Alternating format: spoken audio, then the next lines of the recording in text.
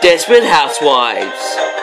Certain adults, when they see it, they think it's going to be dark and they think it's going to be something scary. But most kids I've ever talked to, they don't have a problem with it.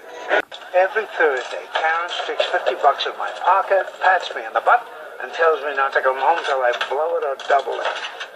So sloths? Nightmare Before Christmas is about this character, who's tired of scaring people and decides he wants to experience something else, so he decides to take over Christmas and change holidays and decides to give the world Christmas, but it's seen through the eyes of Halloween. Oh, I got it. What's going on? I'm sorry, sir. We didn't know about the clown. Stop motion animation is a very, very specific, special art form that really, I think Nightmare Before Christmas is the very best example of that. I wanted to make sure to do it in stop motion and not do it in cell animation or computer animation. It just felt right for that story. Hello, Edie. Do you have something you'd like to say?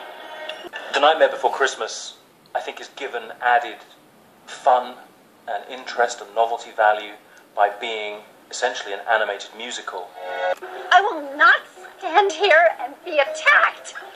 For me, the highlight of the film is when Jack Skellington discovers Christmastown for the first time, and a song communicates his excitement, I think, more effectively than dialogue ever could.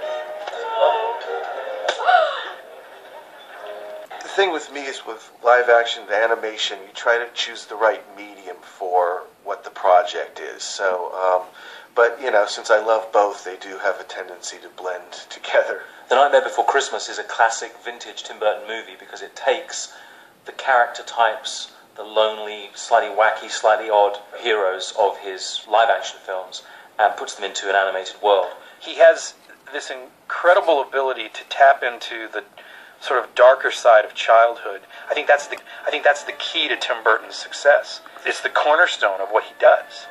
Hi. We're just going to a funeral.